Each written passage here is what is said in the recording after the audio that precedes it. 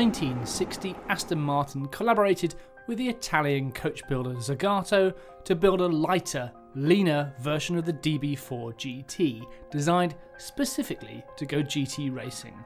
5 decades on, and Aston is repeating the trick with this, the new V12 Zagato, a pair of which have just finished the gruelling Nürburgring 24-hour race.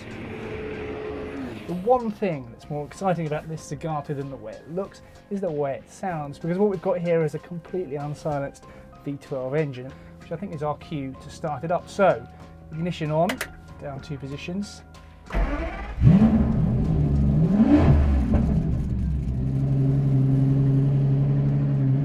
It's a bit shunty as we pull away like all race cars, but actually it's relatively easy to drive. All the controls are very light. Just listen to that noise, and we're really just pootling around.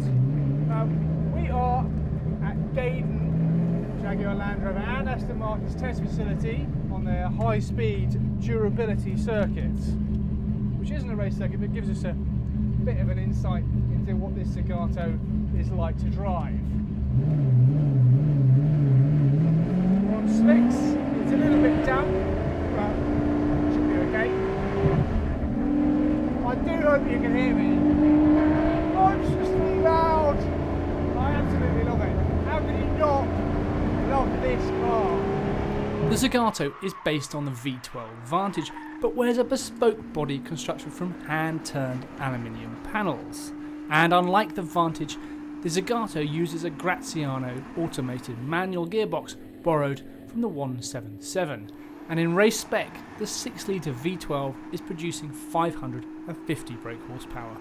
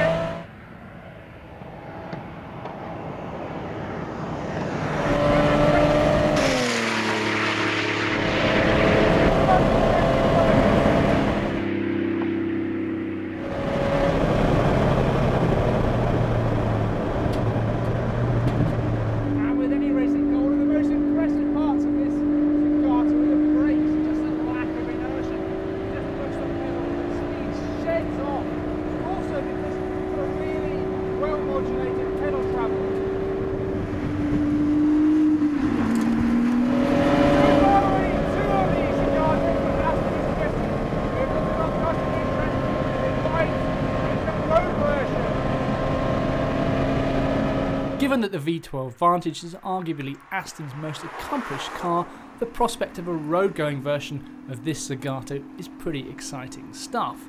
Not least because it represents something we've been waiting a while for, a fresh-looking Aston Martin. And if and when the road car does get signed off, Aston absolutely need to capture the sound of this race car.